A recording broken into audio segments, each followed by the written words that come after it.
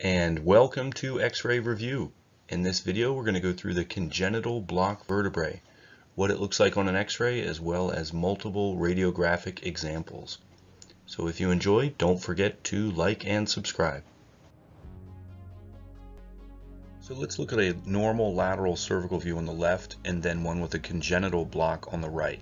If we look at the C2, C3 segment on the right side with the congenital block, there's a hypoplastic disc and then posterior element fusion.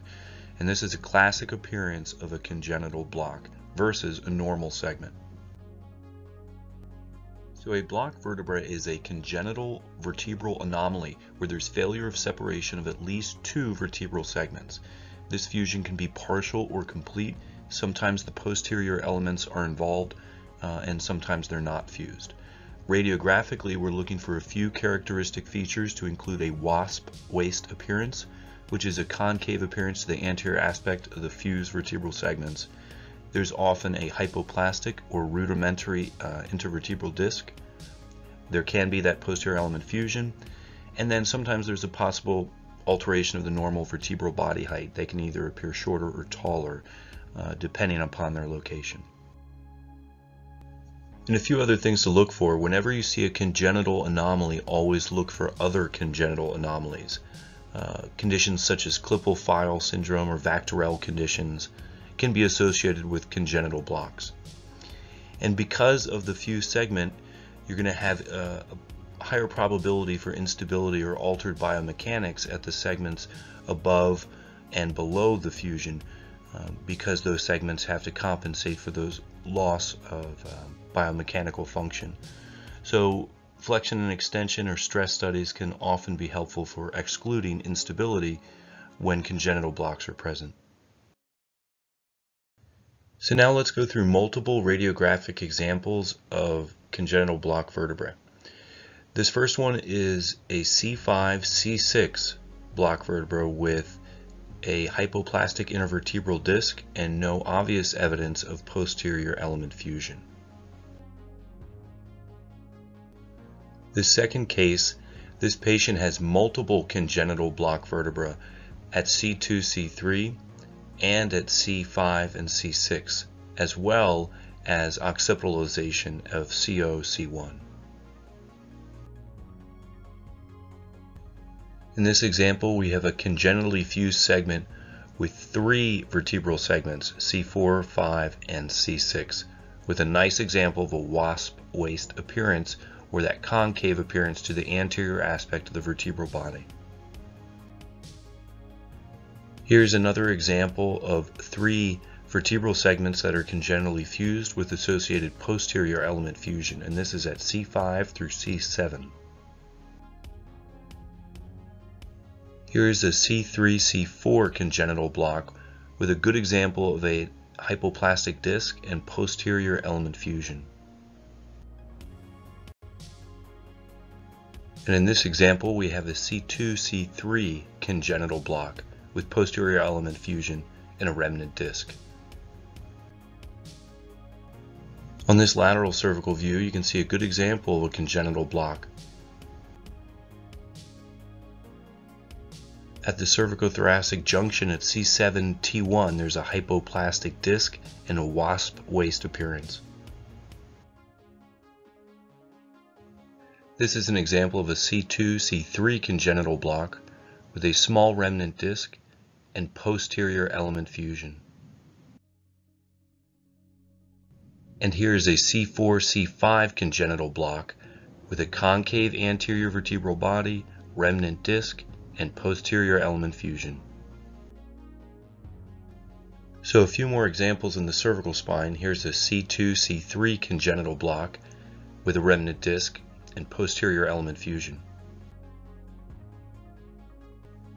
This patient has multiple segments that are congenitally fused at C5 through C7 and then advanced degenerative changes at the segments above this congenital fusion. And again, there's a higher probability of instability, altered biomechanics, and then which can then lead to early degenerative changes. And this is a good example of this.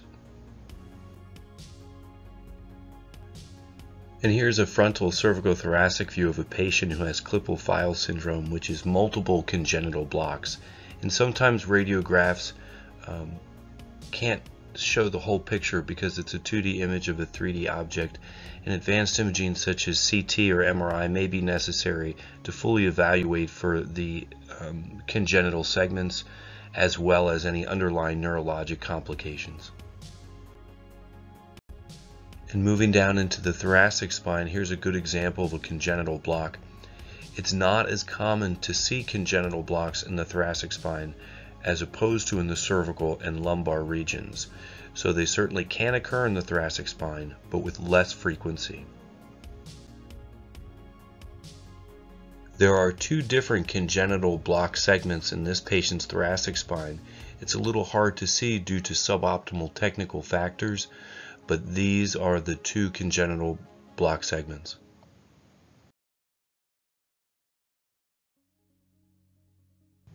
Here's one more example showing the hypoplastic or remnant disc and wasp waist appearance very well.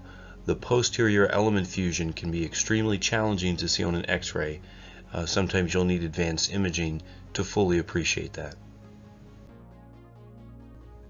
Here's a congenital block at L3, L4, and you'll note a hypoplastic disc, concave appearance to the anterior aspect of the vertebral segments, and then a large spinous process and associated posterior element fusion.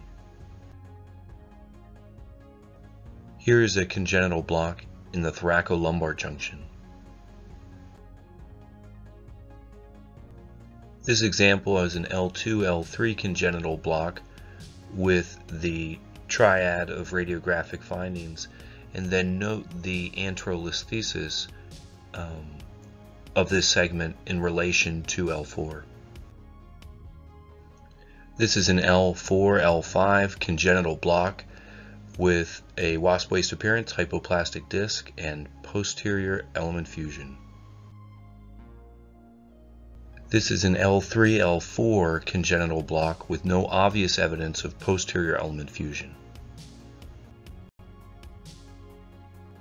And here's one last example of a congenital block in the upper lumbar spine with what looks like osseous malformation or deformity of the posterior elements as well. Alright, so let's go through a couple multiple choice questions. Which of the following conditions may be associated with a congenital block vertebrae? Is it Paget's disease, spondylodiscitis, Darth Vader syndrome, atlantoaxial narrowing, or Klippel-Feil syndrome? And the correct answer is E, Klippel-Feil syndrome. True or false? Fusion can be partial or complete and can often involve fusion of the posterior elements. And this statement would be true. Approximately 50% of the time you'll see posterior element fusion. Which of the following is not a radiographic finding of a congenital block vertebrae? A, wasp waist, B, hypoplastic disc, C, alteration of vertebral body height, D, convex anterior vertebral margin, or E, posterior element fusion. And D, convex anterior vertebral margin. It should read concave anterior vertebral margin.